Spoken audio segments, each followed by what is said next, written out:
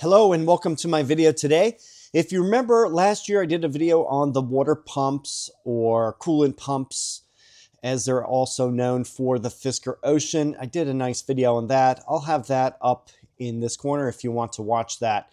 Today's video I'm going to show how to fix, quote unquote, fix the water pump that is recalled. And that happens to be this one right here. If we look at the model number right there, it is the FM293020022A.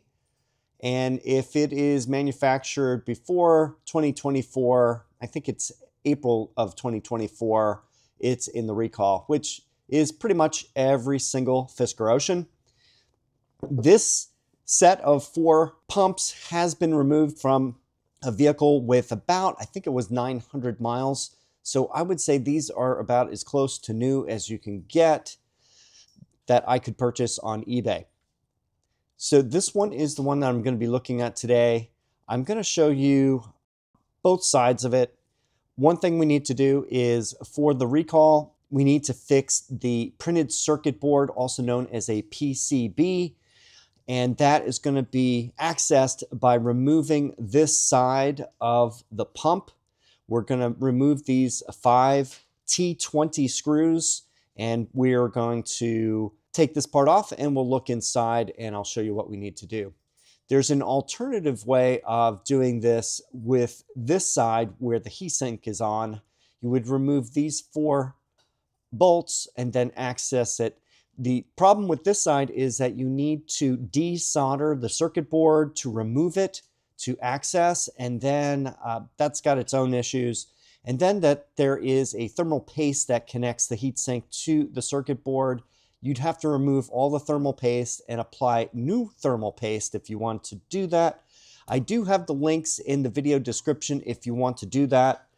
I happen to have the thermal compound right here.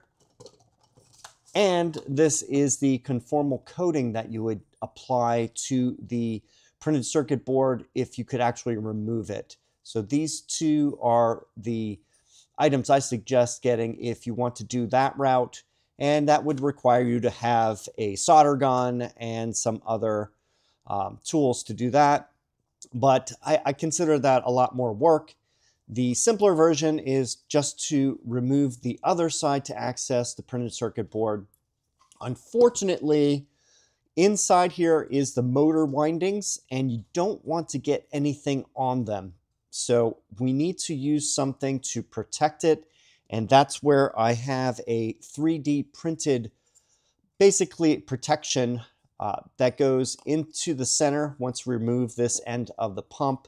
And I'll show you how that works. So this is readily available. I'll give the link for the STL file for this if you want to print one or have someone you know that has a 3D printer to print one for you. This makes things a whole lot easier.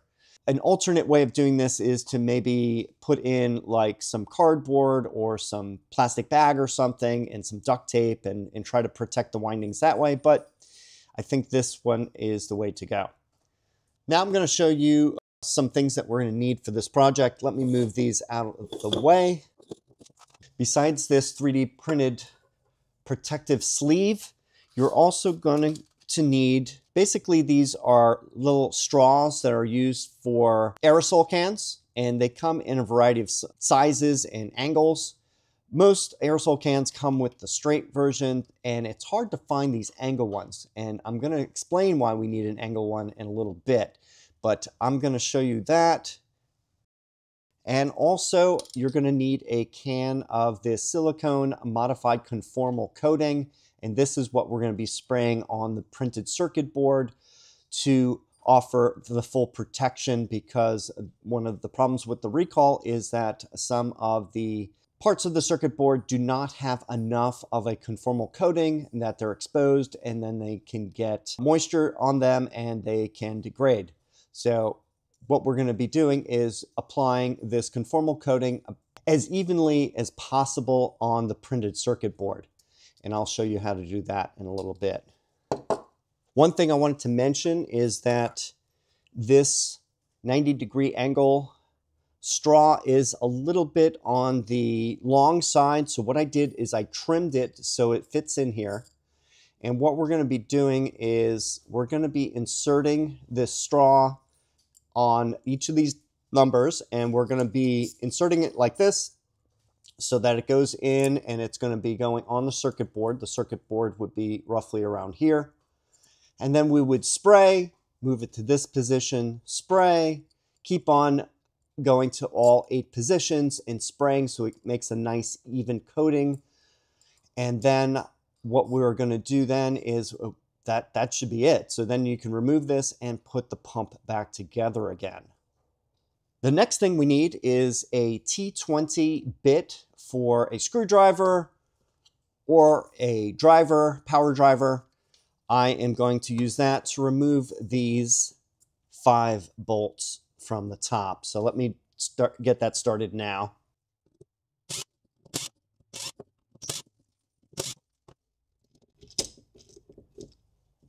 And this can be removed now. We'll place that over to the side. And here's a closer look inside. And as you can see, we have the motor windings right here around the outside. And that's why we're going to be inserting this right here to protect it. And if you look, it gets it all the way down to the almost to the circuit board level. There's a couple of capacitors showing up there. And what we're going to be doing is inserting this straw. And if you can see, it's going to be going like this. And it's hard to show you the angles, but we're going to be trying to spray it all around the center of this here. You may need to rotate it a little bit to get some of these areas on the other side of the capacitor. So I'm going to try to do that best I can. And yeah, so that's what we'll be doing. Make sure you shake up the can of the conformal coating very well. And what I'm going to do now is take the cover off. And I did have to switch out the top for this one. The one that it comes with does not fit the straws, so I had to pop that one off and just put another one on that I had on a electronics cleaner can that I had also in my garage. So that should work just as well. So now I will attach this to the end. And I'm going to have it probably at this angle right here. Make sure it goes in all the way. All right, so now it is ready to be used.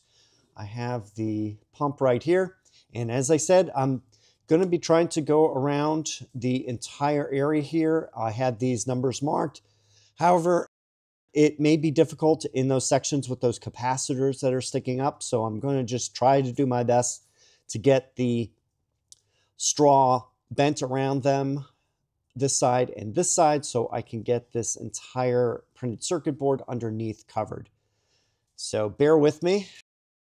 I may be in the way a little bit, but I'm going to try to do my best so that you can see how this works. All right, so I'm going to insert this inside here.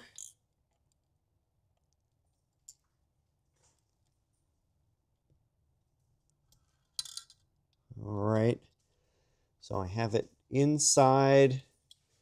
You can see right about there. So I may be blocking it as I'm using it. So just to give you a good idea, this is what it looks like when it's inside. So make sure it's below the plastic and just do some short bursts. And then I'm going to be moving it around. And I'm going to go to the next side.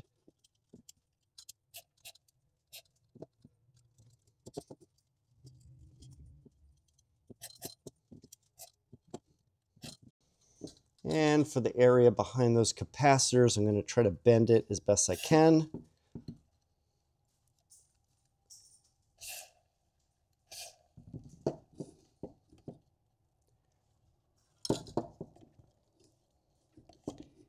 It is a little bit wonky trying to do this since it's such a confined area.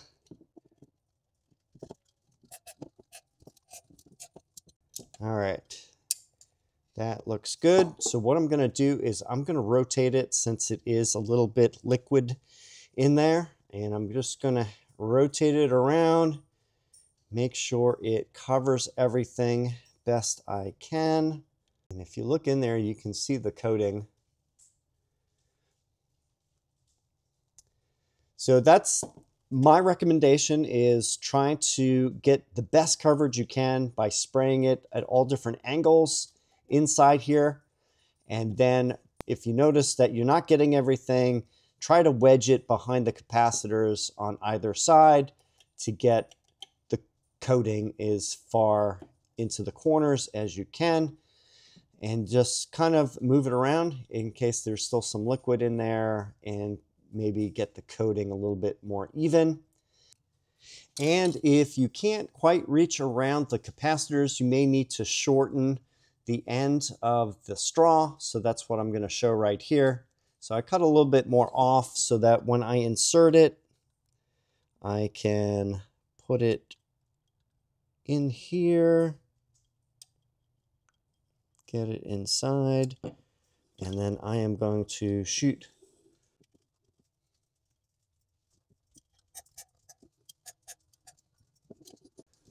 and then get around the other side of the capacitor.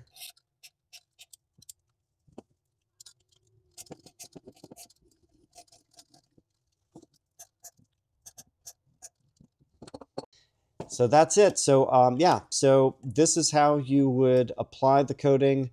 This should hopefully protect the circuit board from any moisture that gets inside due to humidity. Most likely there's no moisture getting in from the actual coolant. It's actually just from either externally or just the humidity that's inside the pump. It's hard to say exactly. So that's about it. So what we'll do is we'll take this out. I just had a piece of tape on here holding it in position.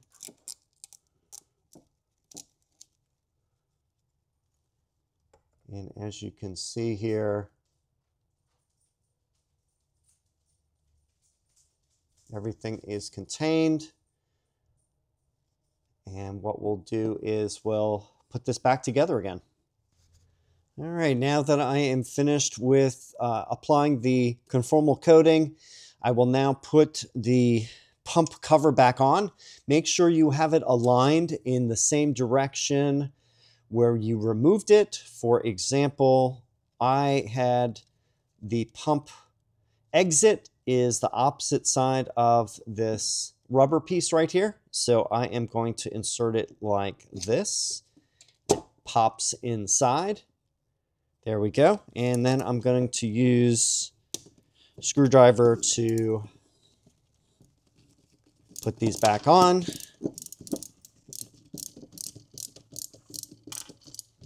And then I am going to go to the opposite side. When you put these back on, I kind of do it the same way I do wheel bolts. Do it in a star pattern.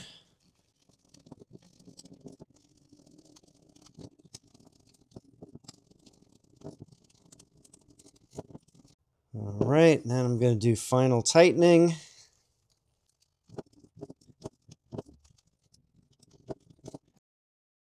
One thing I should say is before attaching this cover back on, I would probably let it wait at least 24 hours or so for the conformal coating to fully dry inside the printed circuit board.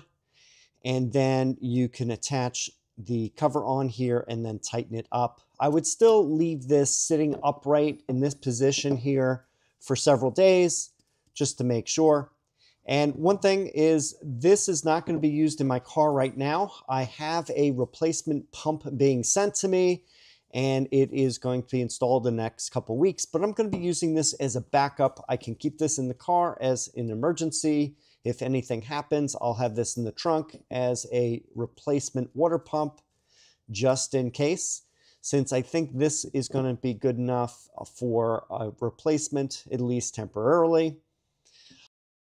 Not sure how easy it is going to be getting these pumps in stock once the recall is done. So I'd like to have at least one of these on my person. And as well, since I have the other 3 pumps, I'm probably going to do the conformal coating on all of the other 3 pumps too. Can't hurt to do it. So that's about it. If you have any questions or comments, please leave them down below. Thanks for watching, and I will see you in the next video.